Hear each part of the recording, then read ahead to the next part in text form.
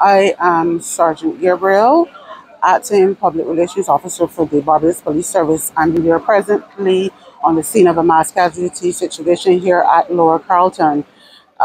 Initial investigations would suggest that the accident occurred about 9 a.m. today, Tuesday, the 17th of October 2023, along Lower Carlton, as I said, St. James, involving two transport board buses.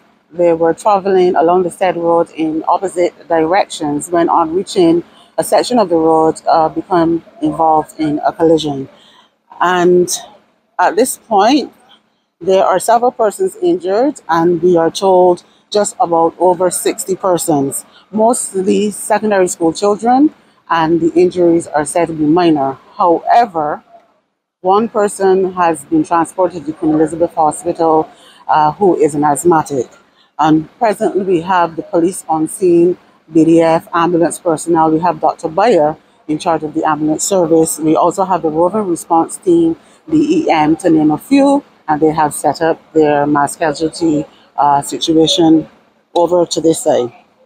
So at this point, we are still carrying out our investigations as to how the accident occurred, and we will update you accordingly. Can you tell us how many ambulances were called to respond? About 4 from the Queen Elizabeth Hospital, and I think I saw one that was private, so that would be 5 in total.